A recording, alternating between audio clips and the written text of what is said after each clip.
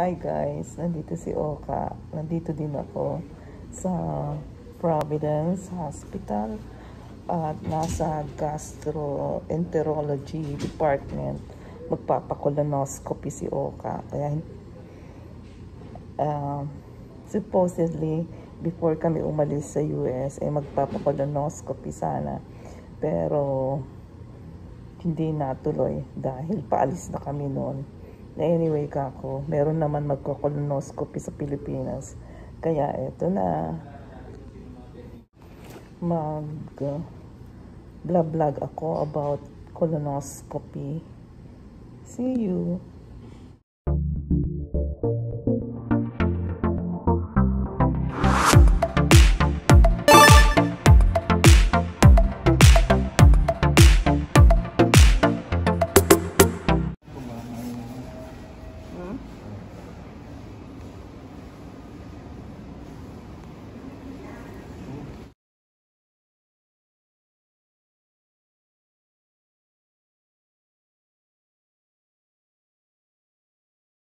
Ako ba pwedeng pumunta doon?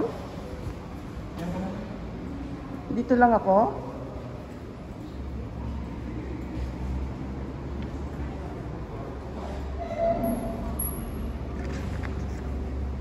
Maganda rin itong hospital na ito.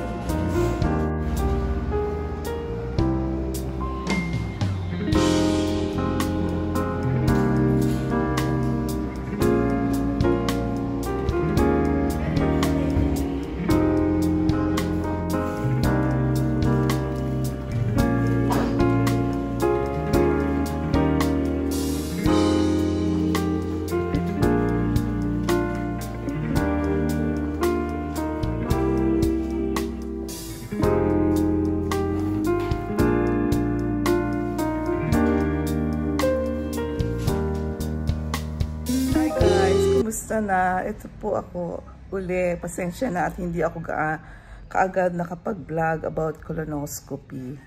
Okay naman ang result ng colonoscopy procedure ni Oka at ito talaga ay normal, very normal. So, happy kami at normal. Bakit nga ba siya nagpa-colonoscopy? Kasi po, every 10 years talaga siya nagpapa-colonoscopy. The American Cancer Society recommends all 45 years old or older and people with family history of colorectal cancer must be screened for colorectal cancer. He was 50 years old when he started colonoscopy. And the first colonoscopy was normal. So, ang recommendation sa kanya is to have, again, colonoscopy after 10 years. But, ano kung abnormal ang colonoscopy niya? Meaning to say, merong nakitang polyp o ibang klase.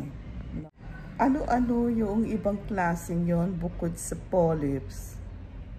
Ang iba-ibang klaseng yun ay pwedeng ulcers, pwedeng hemorrhoids, pwedeng diverticula, or pwedeng colitis, or cancer. Depende sa result nito ang next step of management. Lumabas ako dito kasi medyo mahangin dito, masarap ang hangin. Although it's a bit noisy, pero it's cool ang hangin. Sabi nga kasi na ang colonoscopy ay ginagawa for screening of colorectal cancer. ang hinahanap ay yung cancer or polyps. Generally, polyps are benign. Benign, hindi cancer. Ano? But may polyps sa large intestines natin na dalawang klase. Yung isang klase, benign lang talaga na hindi nagde-develop into cancer. Pero yung isa, precancerous. Benign din siya pero precancerous na may tendency mauwi sa cancer. I started my colonoscopy when I was 51 years old. Yung first colonoscopy ko sa US noon, nasa Texas na kami. May nakita silang polyp, napaka-iliit na polyp. So inalis nila, in-examine, and they found out that yung polyp na yun may tendency maging cancer. Kaya inalis na lang nila. Tapos I was advised to come back for another colonoscopy after 5 years na, hindi for after 10 years. Kasi yun na nga, after 10 years lang kung ang colonoscopy ay negative, pero kung abnormal, more often ang pag colonoscopy nila. So, twice akong naging every 5 years dahil nga doon under surveillance ako for colorectal cancer.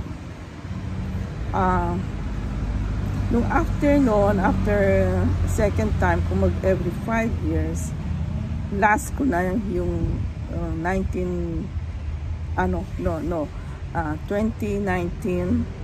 magpa-colonoscopy. Luckily,